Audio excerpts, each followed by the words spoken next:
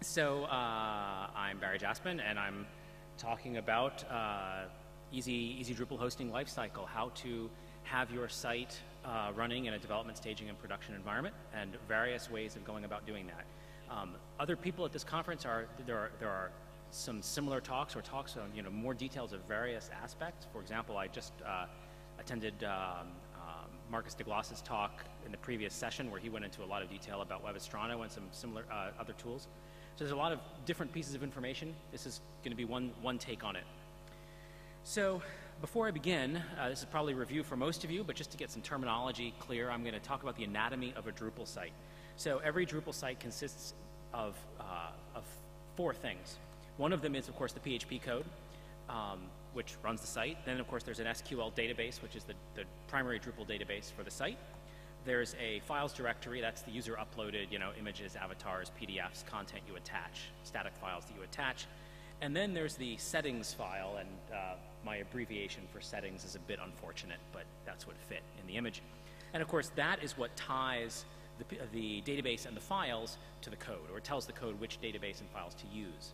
In a single site setup, the settings files are a pretty simple affair. Of course, Drupal also supports multi-site arrangements, where the settings file becomes a little more interesting. In a multi-site arrangement, of course, you have still the code, but then each separate domain needs its own database and its own files directory and its own settings file to tell the code for any particular request which database and which files to use. So in the previous slide, there were four pieces that you have to manage. In this scenario where you've got two domain names, now there's seven items you have to manage. And that makes it a little more complicated. If you want to have multiple environments for your site, there's just more pieces to track. When you do actually have more environments, so here we've got 7 pieces, but in a multi-environment setup, you actually need a lot more than that, right? So if you have a staging and production environment, now you've got 14 different pieces to deal with. And in fact, since the best practice that I'm going to talk about is to have at least 4 environments: a local development environment, a on-the-server development environment, a staging environment, and a production environment. It doesn't all fit on this slide, but you're talking about 28 separate things to keep track of and synchronize from point A to point B, and it's just a lot of stuff to deal with. So let's walk through. Pretend you only have 2 environments, because that's what fits on my slide. And let's just review some of the things that you have to do if you want to work in a multiple environment system. So you start off, and I'm going to actually define some terms that I use on the next slide, but most of you are probably familiar with version control. You start off, you've got your development, your main branch, maybe it's trunk or master, depending on what you're using, and you create a branch to push into your staging environment for testing. Okay, you branch your code, and now you deploy that code on your staging environment. Now, after you've deployed the code, you can start to run it, but first you need to make sure that your settings file for foo.com and bar.com are porting to the right database and files directory.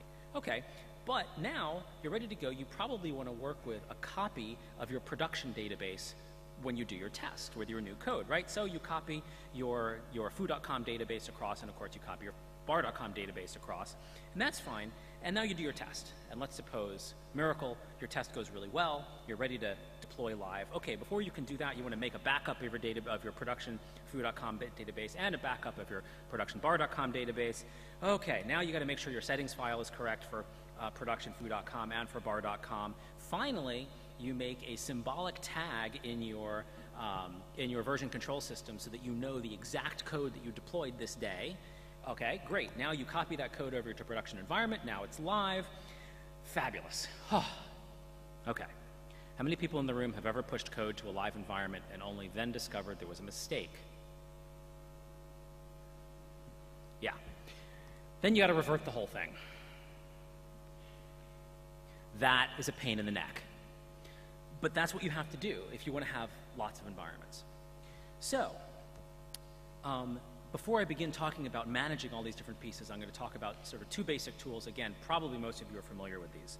The first one is developing locally. I use that, I refer to this later. All I'm talking about there is having some kind of local development environment on your machine, your Windows or Linux or Mac machine, where you can run PHP and MySQL and Apache so that every developer, whether you have one or many, can all work in a local environment and not, they forgot a semicolon, so they add a semicolon, and then they have to go rsync or make a source code commit or whatever. It's a pain in the neck. And push the code up to the server for every little change you want to work locally. So there's a bunch of tools for these. I'm not going to go into any detail, right? They exist for XAMPP for Linux and Windows. There's MAMP that works on Mac specifically. Acquia's Dev Desktop works on Windows and Mac. They're all fairly similar. And as I said, I'm not going to go into any detail.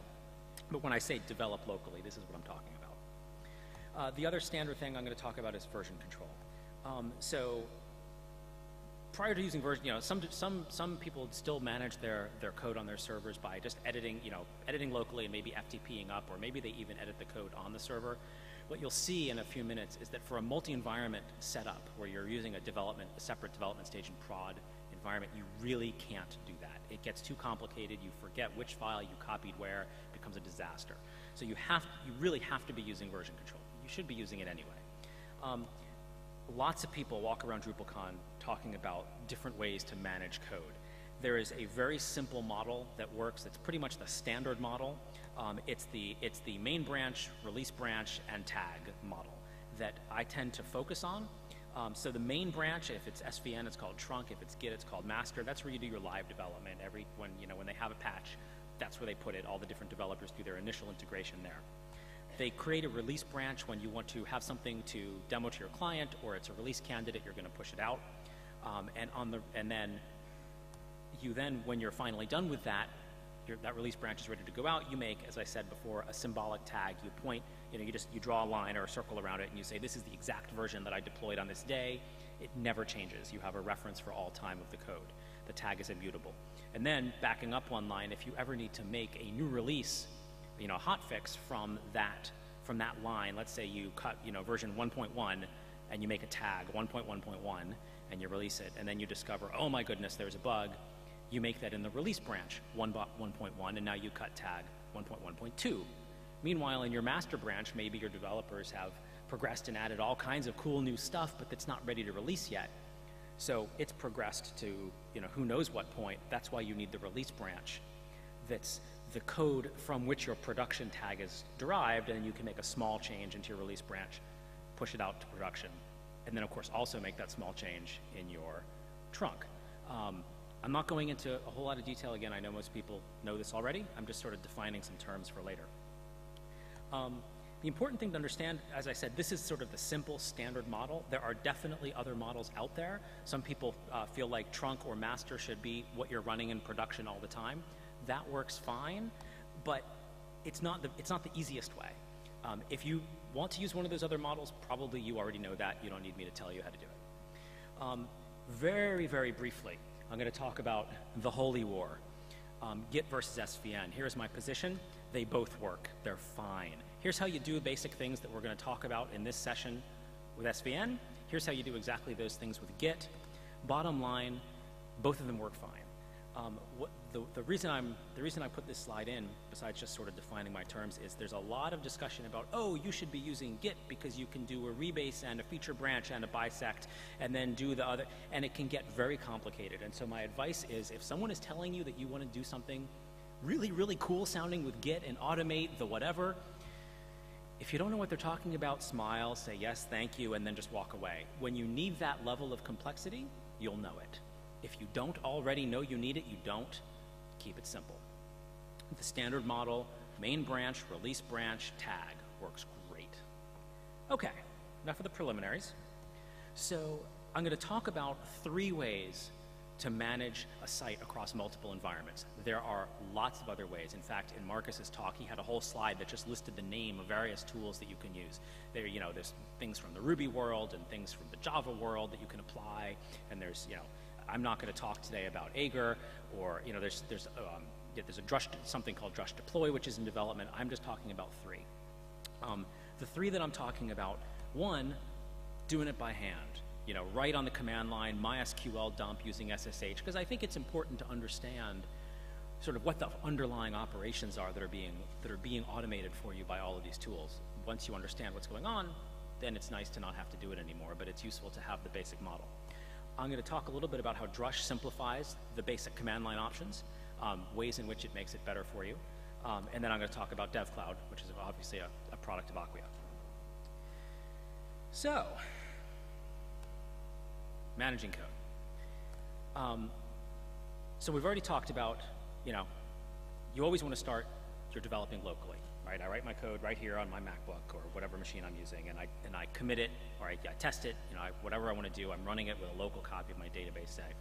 When I'm ready to push it to my development environment, and the purpose of the development environment really is the initial integration testing among multiple developers. So if I'm the only guy working on a site, to have my local development environment on my notebook and a development environment on the server, it's a little bit redundant.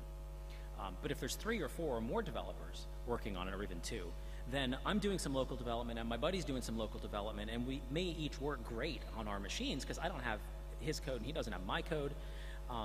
The development environment on the server is the initial point of integration where you find out, oh my goodness, we both defined a function with the same name and the site white screens, right? That kind of fix. So you develop locally, and now you need to commit it to whatever repository you're using, git push or svn up commit or whatever. And then you've got to push that code up to the dev server. And again, the reason that's important is if we don't do that, otherwise, there may be basic integration bugs that don't work. So how do you push the code up to the dev server? Well, one common way, some people deploy straight from the version control system. There's reasons not to. There's advantages to it as well. You log into your server, so /dev in this model, that's your doc root. Probably it would be /var/www/something, but that didn't fit on the slide. So you CD up and you use git pull or svn update, or if you don't want to do that, you run rsync. You copy the code up. That works as well. Then you want to, and now you do your integration testing and it works great. Okay, so now we're ready to make a staging release to do a demo. So we need to push it to the staging environment or for our release candidate, say. So again, you want to create a new branch. All right, you use your command line tool. You say git branch or svn copy or whatever, however you want to do that. You push that code up to the version control system, and then you've got to log into your server and cd into the directory, in this case /test. That's the doc root for your test virtual host, and pull the latest code in. Again, here I'm showing you can do it with your version control system, or you could do it with rsync. Okay, assume your test went really well, and now you want to push your code up to production. So you do the same thing again. You make a tag. You can use the git tag command. You could use the svn copy command. Push that up to your repository. Then log into your server, cd into the production environment. In this case, pull down the latest code with svn update or git checkout or rsync or whatever you want to do. And it's kind of a pain in the neck, and that's why there's so many tools for doing it easier. So how do you do this if you want to use the Drush tools? Again, you develop locally. You always start, you develop locally. Then you commit your code. Again, you've got to do that integration testing in your dev environment. Okay, so now we're going to use the Drush tools. We want to push to development. How do we do that? Well, before we saw SSH cd into a directory and run git update. Drush makes this a lot easier. You just type drush rsync @local @dev. I don't know if everyone in the room is familiar with what's going on here, but in Drush parlance, those things that begin with an @ are called aliases. And there's just a config file that you create once somewhere, so you don't have to type it over and over. And you say, when I say @local, what I mean is on my local machine, the directory, users b Jaspan sites / mysite.com. And when I say @dev, I mean on server 12 dot whatever, here's my SSH key, and it's in the directory, var/dev, wherever I put that code. But then having done that once, you configure that, you set it up, it's pretty simple. Then you have, shorthand references, and what this does is it rsyncs your code from the local environment to the dev environment. Now, I do want to, there is a problem here. Remember, the whole reason you have the dev environment is if you've got multiple developers working on a site, you need to do basic integration testing. Well, if I do some development, commit the code, run rsync, and it runs in the development environment, works great. My buddy, she writes her code, she commits it, she pushes up to the development environment with rsync, she runs it, it works great.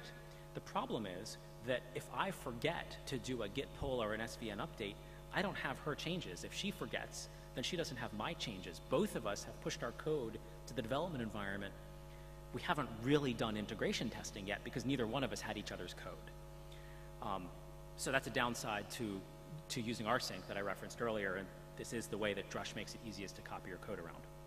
So you just have to be aware of that. If you're using this, everyone has to remember, always do a git pull or an svn update before you do the rsync so that you know you're pushing the most current integrated code.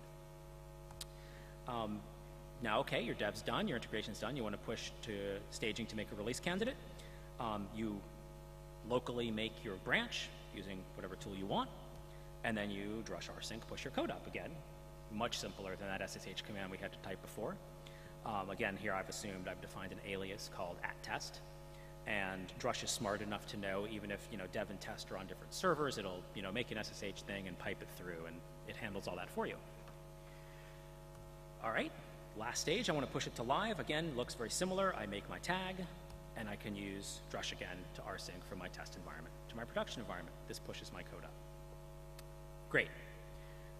Much easier than remembering those long commands. This works well. A lot of people do this. A third option that I want to show you is how it works with DevCloud. So again, you develop locally. You always develop locally. You commit your code to your version control system. Looks very similar. On DevCloud, as soon as you commit to the master branch or the trunk branch, the code is automatically deployed in your dev environment. So that's just a step you don't have to do. We do it for you. When you want to move your code from development to staging or production, there's a drag and drop UI you can use. So what this shows is in the UI, you've got 3 environments, dev, stage, and prod. You see that the dev environment is running under the change to box. It shows you 2 things. One, it shows you what you're currently running, and on the next slide, it lets you change it. I'll show that. But this shows that dev is running the master branch, so it always has the tip of that branch deployed. And when you drag that to either the staging environment or the production environment, what it does is it creates a symbolic tag, just like we did on the command line in the previous slides, for the tip of that branch, and then deploys that code in whichever environment you drop it in. So here you can see that production is running something from July 14th, and the last time we dropped something on staging was August 12th. This system, by default, names its tags with the date. We found that works pretty well, but other options are possible. So this makes it very easy to push your code across different environments, though you still have the option of manually cutting around branches and tags if you want. You don't have to use this UI to do that. What I didn't address with the other systems that I'll show you here is the revert step. Oops, oh my God, I've just pushed out a bug. On DevCloud, the other thing that changed to dropdown is for is it just shows you all of your branches and all of your tags at any time. You just select one, you press confirm, and it pushes the code out to that environment. You could do this with the command line, either manual command line ways or with Drush. With Drush, with either of those, what you would have to do is, using your version control system on the command line, check out the branch, the version, the tag, or whatever that you want to push live, and then type the Drush command or the rsync command or whatever again. So it's just a little bit more manual. Yeah, frequently when you're trying to revert code, you want to do it as fast as possible. So that's why I showed it that way. So that's code. Questions before I move on? All right. Well, since we did talk about pushing out release candidates in that segment, which of course release candidates abbreviated by RC, I just thought we'd take a little break and celebrate with a little bit of RC, just to keep things entertaining. I decided to bring this with me. Whee! Okay, that's fine. Great. Bring this home. Whoops, no, come back, come back. No! Okay, great. So, sorry, I couldn't resist. That's what we do in our office all day long when things get stressful. We start flying helicopters and shooting them with Nerf guns, so. Okay.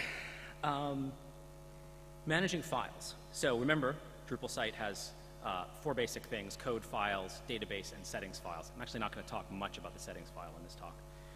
We talked about code. Files work pretty much the same way, with doing it basic way and on the end with Drush. With files, you pretty much always use rsync. There's no, they're not versioned. There's no problem with my buddy making a change to a user uploaded file or me. So you have these really sort of awful looking SSH commands. No human would ever really want to type these, but this is what it looks like, right? So to copy from local to your development environment, you use the first bullet, right? So I'm assuming, you know, // that's I'm running this on my local computer, so I'm syncing my files directory up to my dev environment. The next two sync up to the test environment or the production environment. Pretty straightforward, but kind of a pain in the neck to type. Drush definitely makes it a lot better. So here, again, you use the drush rsync command, which is the same one I showed for pushing code up, but what drush defines, in addition to the aliases for @local, @dev, etc., it defines, I don't know what its term is, but this % thing, where it's a reference to a path. So here you can say, I want, you know, the files directory from my local environment or the files directory from my test environment. And this is a symbolic reference to it, so this lets you copy pretty easily from one environment to another. Much simpler to type that. You can obviously also, you can script any of these things. One comment on the manual thing on the left is it's actually a lot trickier to make those work if your test environment and your production environment are on different servers. rsync actually can't. You can rsync from local to remote or remote to local, but you can't rsync from one remote to another remote. It just doesn't support that. You've always got to go through the local machine. So if you do try to do that in one step, what you end up with is you SSH to one, and then from the one you rsync to the other, so you end up forwarding your credentials. It gets a little subtle. Drush does that for you, one way or another. I'm pretty sure the rsync command is smart enough for that. But you know, that's pretty much. It's fairly straightforward. The rsync is way nicer to type under drush. The way we do that on DevCloud is just like with the code. It's a drag and drop. Interesting thing is that let me back up a little bit. What this is letting you do is, you know, in this example, I'm, you know, copying sites' default files. These aliases that I've defined, I haven't really talked about it, but you can define different aliases for different multi-sites, right? In my initial anatomy slides, I was showing you how you can have foo.bar and foo.com and bar.com. Well, you can make an alias for, you know, local.foo, and that's specifically the foo.com database and the foo.com's files. So then when you say %files, drush is going to know, you know, at local.foo:%files, if you set the aliases up right, it will know that that's actually not in sites default files, that's actually in sites/foo.com/files. So the drush approach makes it really easy if you want to sync your files for one multi-site at a time. That makes it pretty straightforward. Doing it, you know, the left-hand way works as well, but you've got to type the paths in all by hand. The reason I'm making that distinction is one limitation currently of the DevCloud user interface. We do have the drag and drop for moving among your environments, but it syncs all of your environments, all of your multi-sites at the same time. So that's why it says all sites : files. So when I drag from my staging or my predev or wherever to wherever else, it basically is taking all of the files directories under sites simultaneously. Which is frequently what you want, but if it's not, that's fine, because you just fall back on the drush way. And you know, with DevCloud, we define site aliases for you, so you can just run drush for individual sites, if that works for you. For managing databases, it's not too different than managing files. So the sort of the manual and drush ways, again, look fairly similar. The manual way, of course, the way all of these systems work for copying individual databases is, you know, MySQL and MySQL dump.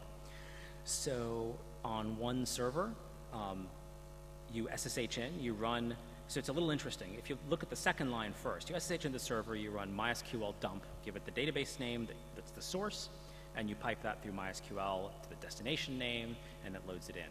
And that works fine, except that when you do this operation, you sort of expect, okay, now my destination is an exact copy of my source. Terrific. But suppose, for example, you're doing some development, and you've added a new field, a CCK field in D6, or a new entity or field in D7, and you've pushed that to your staging environment, and you copied your database with a command like this, and then you discovered you made some kind of mistake. Well, that's good. You're still in dev and testing. So you go fix your bug. Now you copy your database again, and you create the field again. What you discover is the table already exists in the staging environment that you're copying to. Why? Because when you do the second command and you say dump the source database to the destination database, and you then create a new database in the destination, when you go copy again, the MySQL dump contains commands to delete all the tables and then recreate all the tables that are in the source. But if there's a table in the destination database that isn't in the source, it's not going to get deleted. You end up with an exact copy of all the data in your source database plus whatever else happened to be there in the destination. So that's why in the first line of this example, you have to drop the whole database and recreate it, or explicitly drop all the tables before you do a command like this. So this clearly is nothing any human would ever want to type on the command line. It gets even more fun if your databases are on different servers. I show more detail here than for the files case, where you SSH into one, you do the dump, you pipe it through gzip maybe, then you SSH into the other, and you unzip it, and then you dump it in. So it's not really that different, it's just more typing. Thankfully, Drush makes this a lot simpler. One handy-dandy little command. All right, SQL sync is kind of like rsync. Behind the scenes, all Drush is doing is it's SSHing into one and running MySQL dump and then the other, but it basically abstracts it all for you. And the Drush command, I believe, handles the multi-server case as well, and it knows to drop the database and recreate the database, and so obviously much, much easier than typing that horrible SSH statement.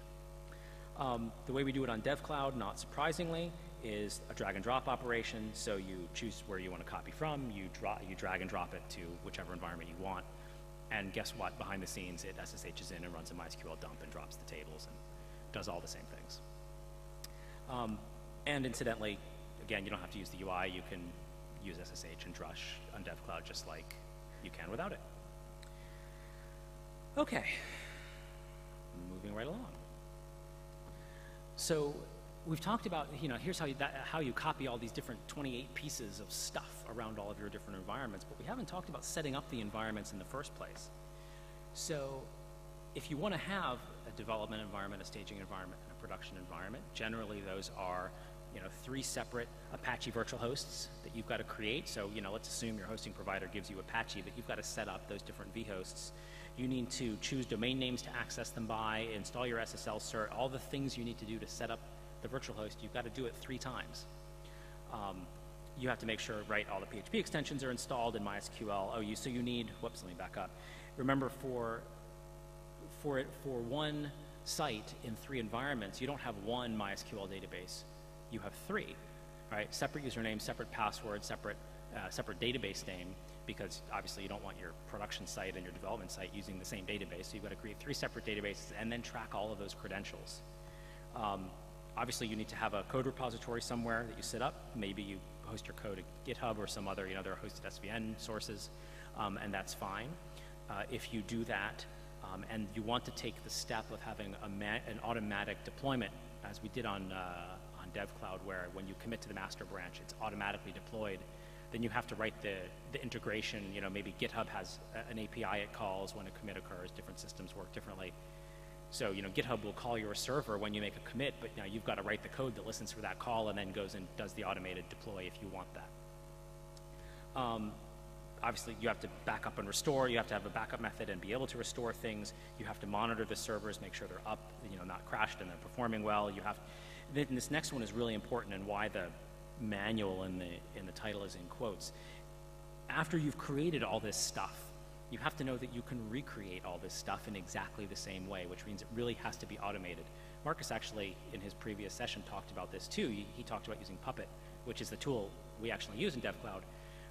You need to know that when your server blows up, which it will, that you can get it back and that it looks exactly the same. Because if something changed, if you manually maintain your server environment, you're going to change something someday. Oh my goodness, something's broken. Let's just install this extra little package and it'll solve the problem, or tweak a config file or whatever. And then in 6 months, your server blows up. Did you remember to document that? Probably not. If you did, do you really want to have to go manually make all those tweaks again? You really don't. So you need to automate it somehow. And again, I'm not going to go into the details, but it can be done. And there's a lot more. I've given previous talks. David Strauss has given several past excellent talks that are linked to from various DrupalCon talks about how you set up servers to serve Drupal efficiently. It's not easy, though there is a lot of information out there for people who want to do it themselves. So that's the doing it yourself approach. obviously in DevCloud, we build the whole server for you. And one other thing we let you do, since cloud scale was in the talk description, is you can resize them. So we just have this little environment, this little part of our UI. This shows, okay, your production environment is running on Serve 6. That's handling Varnish and your database server and your web server. And then in this example, I've pressed the reboot button already so that that little lower form opened up.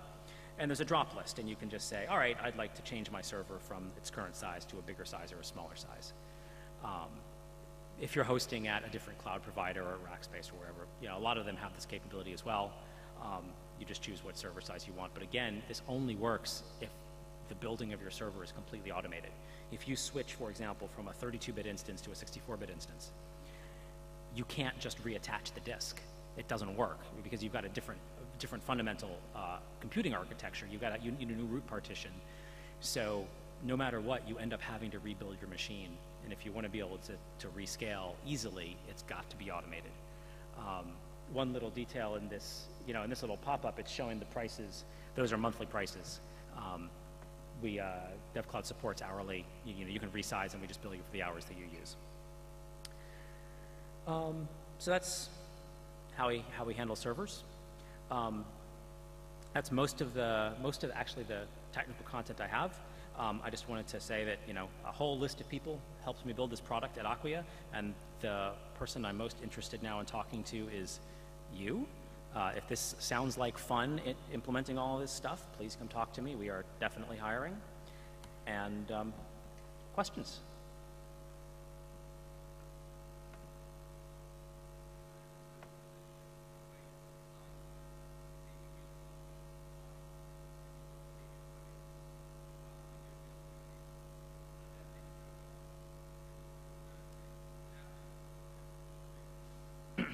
Right, so you have asked the Drupal content staging question.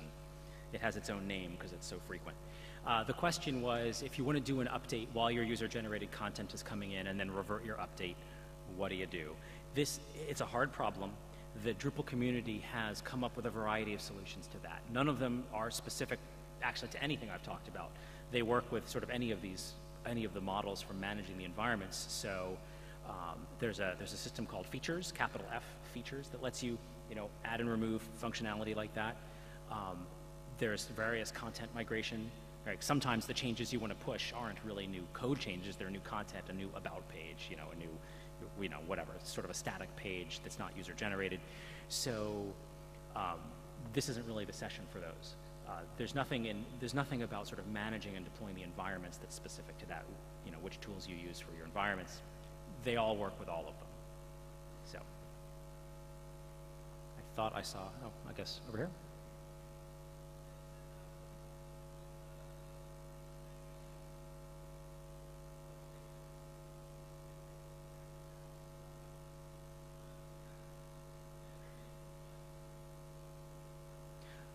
So the question is, I showed using Drush SQL Sync to copy databases. What about running update.php or clearing the cache or the other tasks? So obviously, I gave an abbreviated list of the things you need to do. No, Drush SQL Sync doesn't do any of that for you. So if you want to, the nice thing about having the Drush aliases is after you copy the database, if you want to clear the cache, then you run drush @test ccall. Now your cache is cleared. DevCloud can automate those tasks for you as well. So, but those are other things that you need to do. What gets extra interesting is when you're running on multiple servers, and you need to push your code, and the cache needs to get cleared, but you don't want to clear the cache until you know the code has been updated everywhere. If you run drush rsync and copy the code, and it's one server, all right, great, you know when one server is done. If it's 3 or 4 servers, well, either you run drush rsync one at a time, but that means that now your multiple servers are running different versions of the code for the duration of copying it to all of them, and then you clear your cache. It can get a little tricky, and that's those are the things we automate in DevCloud and in Managed Cloud, which is the multi-server version of the product. So yeah, I was just giving sort of the high-level overview, but there are those other steps you have to do.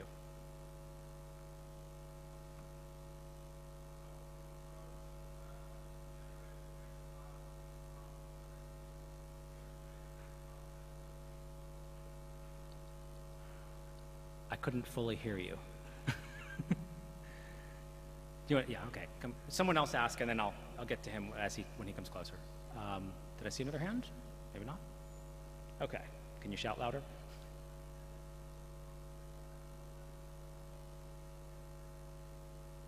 Wow, I just can't hear.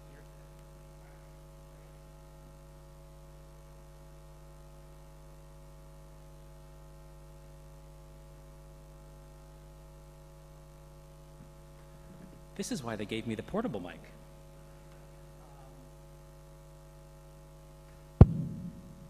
Okay.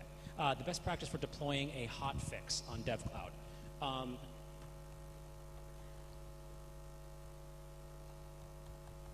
One moment.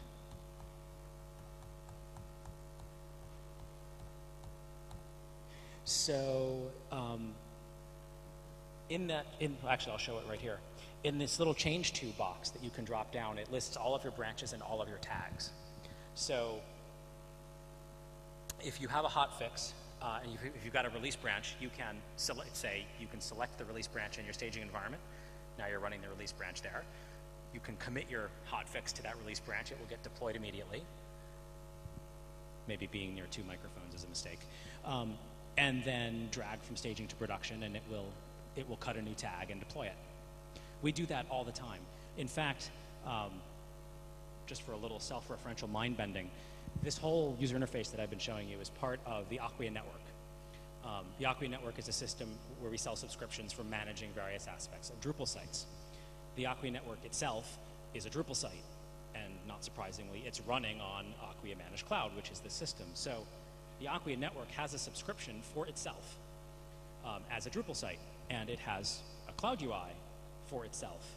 So when we want to deploy updates to the Acquia network, we commit them to the current branch, and then we go to the Acquia network subscriptions workflow page and drag the staging environment to the production environment, and basically the network updates itself using this exact thing. So we use this all the time. And in fact, sometimes we push out 3, 4, 5 fixes a day. You drag from staging to production, and you hit the button, and you go to lunch. It's terrific. In fact, I've been a developer for 20 some odd years. I'm a total command line guy. I would never have imagined before that I wanted a user interface to push changes out to my website. Before I built this, I would use rsync actually and just sync things up, and I had a make file that automated it for me. But what we have found is that you drag your branch to production, it makes the tag for you. It's so nice that the network engineering team uses it, and we use it for all our internal sites. So, all right, who's the guy who came down so I could hear? Oh, that's an excellent idea.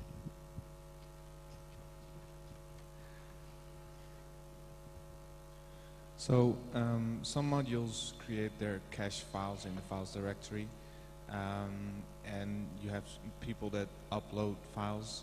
How do you manage that separated, or how you separate those files from each other? Oh, you're asking about if the site owners put files into the files directory? Yes. Don't do that. Really, with Drupal, I say that based on painful experience. The files directory with Drupal is for user uploaded files. If you start putting, if you put theme files or whatever, your own content there, things start getting really ugly. Okay, so I'm going to back off that a little. If, for example, what you want to do is, we do this all the time, where we'll put a site on Acquia.com which has a case study, right? And so we want to attach a PDF file for it. So that's not, in a sense, that's not user-generated content. And if we were, getting to this guy's question, if we were doing a content staging thing where we put up our case study with the attached PDF in the staging environment and then migrate that to production, then in that case, I would have a file because it was attached via, the upload module. That would be in the files directory, and that would need to get copied over. That would have to be the job of the content staging solution, right? Whether that was the content migrate module or whatever. You can use rsync. So rsync, by default, when you copy from a source to a destination, it doesn't delete things in the destination that aren't present in the source. It's additive. So if you copy your production directory down to your staging environment, add a file, and copy it back, what you end up with is you've added a file to the production environment. In fact, even if you don't copy down to your production environment first, you add a file to staging and copy it up. Rsync will just add the files. This works because Drupal almost never modifies anything in the files directory. It's pretty much right once. But you don't ever want to have, so some people try to put certain files, like for their theme, they commit them to their code repository in the files directory. And that's what I meant by don't do that. The files directory has to be managed purely by Drupal or bad things happen. Because then you're right, there's no way to separate what's a Drupal managed file versus a code managed file in the files directory. If you really need to do that, then just have another directory where you put those files. That's not the Drupal managed files directory. Have it, be statics or something. And you can put that in your code repo and commit your static PDFs or whatever it is you want. Does that answer the question? Sort of? Not really? Okay.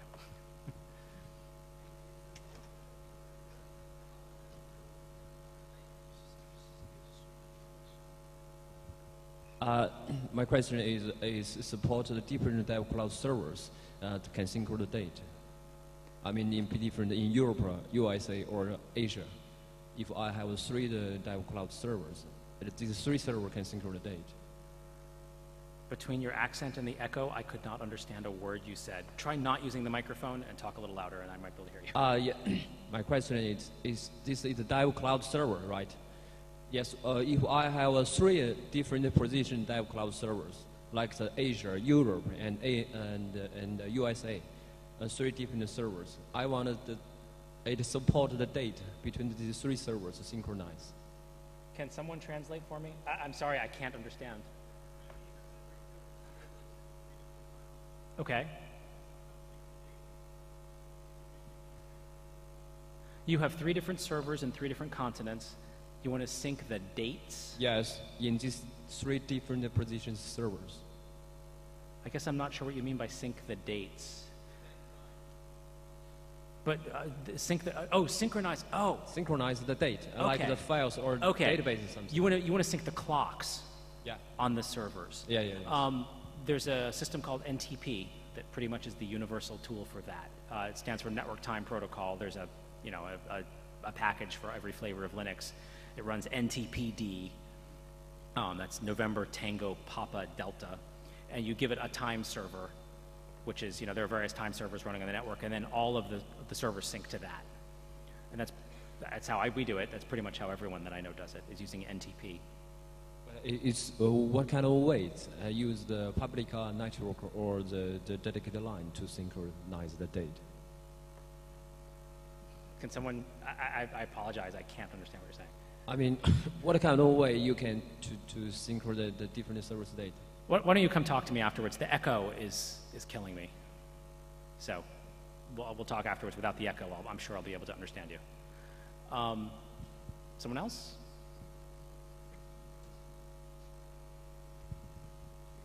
I'm not seeing any other hands. I guess we're done a little early. Wait, is there more? Sorry, over there. I'm sorry, it's not working. I'll get you next. Hold on, microphone's over there. What do you do about table locking from the SQL databases? This is unbelievable. I am having the hardest time hearing. Speak slower. Let's see if that helps. What are you doing about table locking? Table locking. When you import, right, the question is if you run a MySQL dump, then as it reads through each of your tables, it locks them. And so for the duration of the MySQL dump, your site basically freezes. This is not a very happy thing. There's 2 different answers to that. If you're running on a single server, which most of the examples that I was giving were talking about that, your only real option for that is use InnoDB, which is a database engine for MySQL that supports row-level locking and more intelligent read-only locking, and it works better. When you do the MySQL dump, you use -- single transaction, and it works better. It doesn't lock the whole table. It takes a read lock. Honestly, I've been a little wondering about that for a while, why it doesn't freeze the database. I think it takes a read lock that still enables the site to keep working for the duration of, well, it opens a transaction, and so it works the same way transactions do. So the other transactions are able to make commits, but I assume they pend until the first transaction finishes.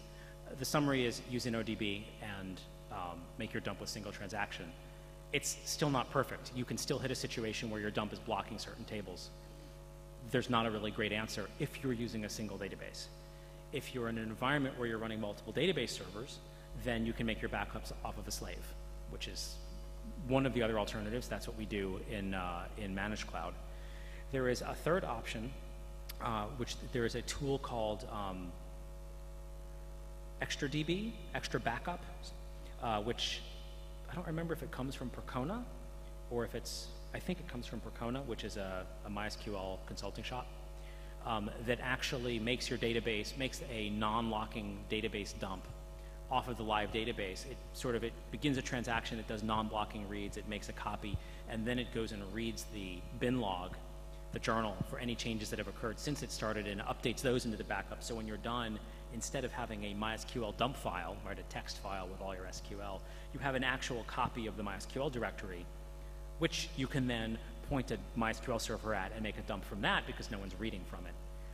It's an extra level of hassle. We actually used extra DB backup or whatever it's called for a while. We found it didn't work that great, which was surprising because the guy who recommended it to us is excellent and has always known everything he's ever talked about before, but that tool didn't work very well for us.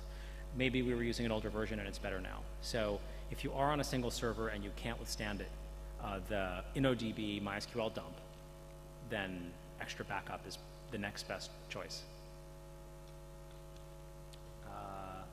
Hello Drupal, or Hello Kitty Drupal.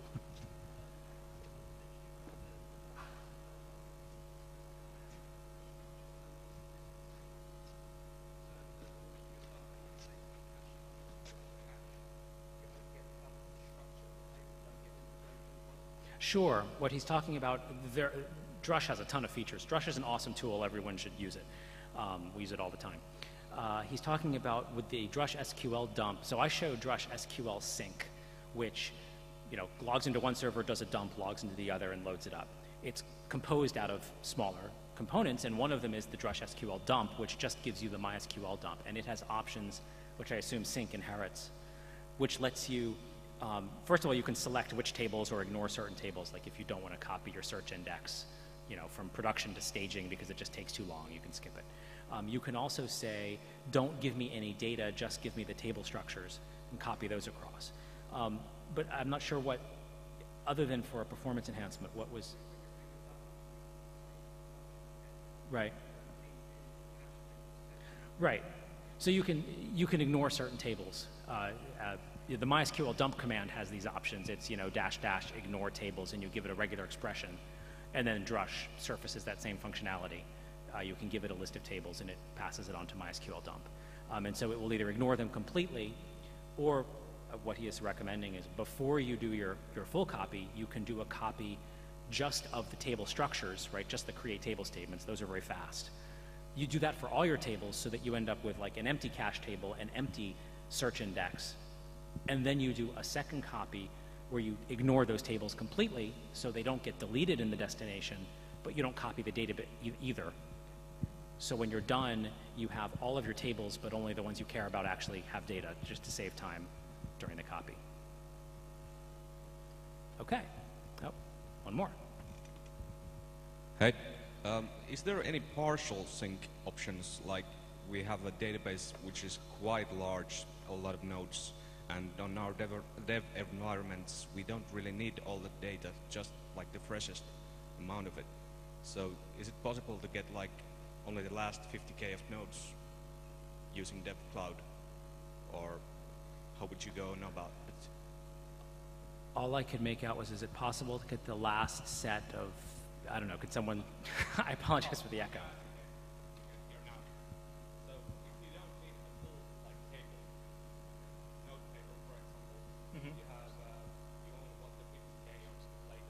Okay.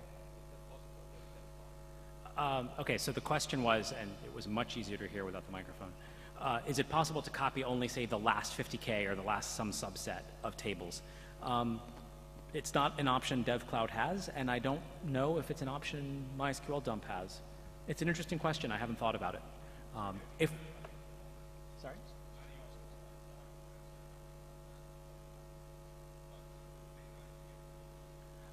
It's an interesting request. I'll look at that. If there is an easy way to do it, then sure, we can put it in, because it does take a while to copy databases.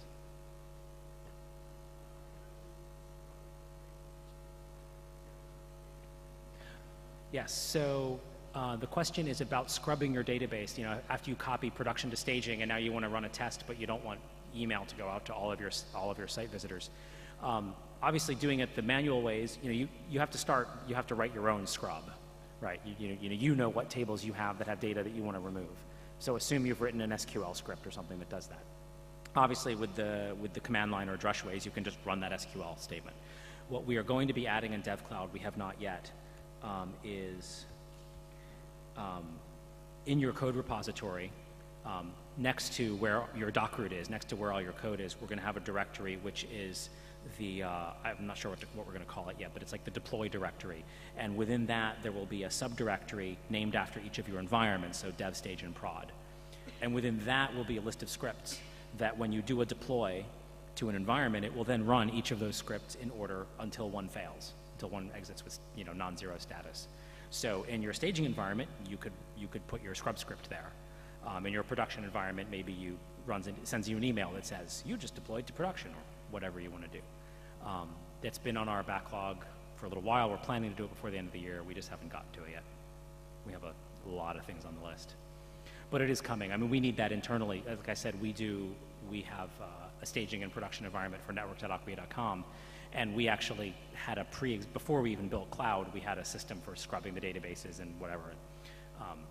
And our network engineering team is like, hey, when are you going to get that done? Because we'd really like to use it. So coming soon. Yes.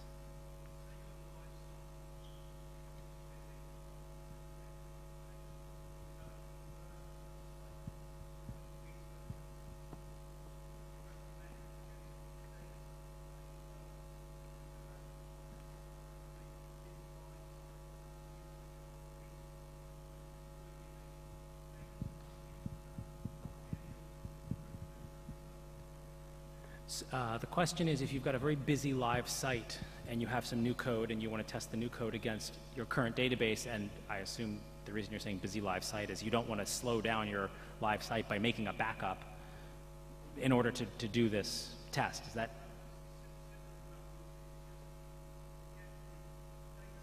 right?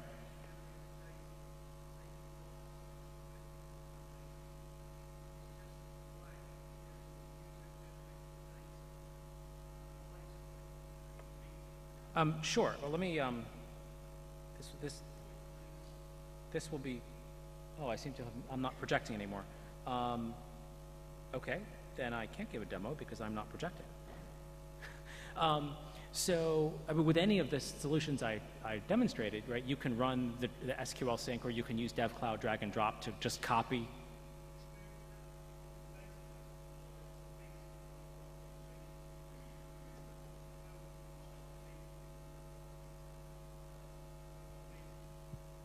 Okay, so this is another variation of the content staging problem. What you're asking is if you've made configuration changes in your site, in your staging environment, and now you want to integrate your live production code, your live production database, and the changes that you've made on your staging site are like you've created a new CCK field or something, a new view. Is that that's your question?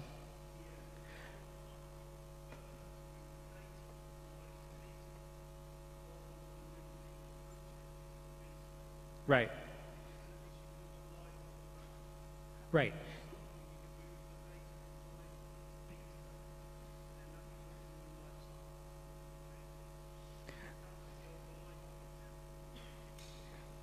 Right. I mean, the real problem there is that you've got configuration changes in your beta site that maybe you put there by clicking in the UI and building up a new view or whatever.